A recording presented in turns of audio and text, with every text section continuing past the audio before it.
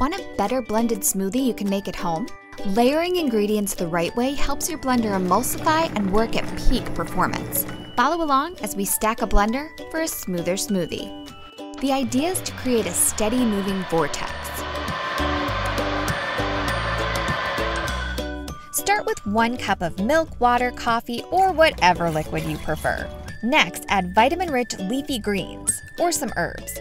You want them as close to the blades as possible so the stringy fibers break down and liquefy. On top of the greens, add nuts and seeds. Because they're harder, they need closer access to the blades to get pulverized. But if you put them in first, they'll settle underneath the blades and can get stuck. Next layer is for your softer foods like yogurt, tofu, or nut butter. Next up, fresh fruits and veggies.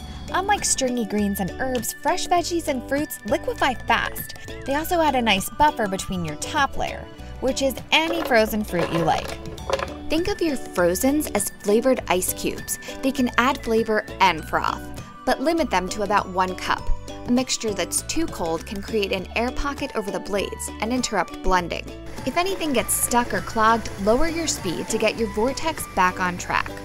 For a total traffic jam, stop the blender and use a blender stick or spatula to tamp down the ingredients. Once you've got a good free-flowing vortex going, you can add in any protein powders, fibers, or the like. If it's too thin or watery, try adding a few ice cubes to get a frostier, frothier drink. Our experts say it's hard to overblend a smoothie, so keep it going to get the texture you want. And enjoy! For more tips on blenders or access to our exclusive blender ratings, go to cr.org/blenders.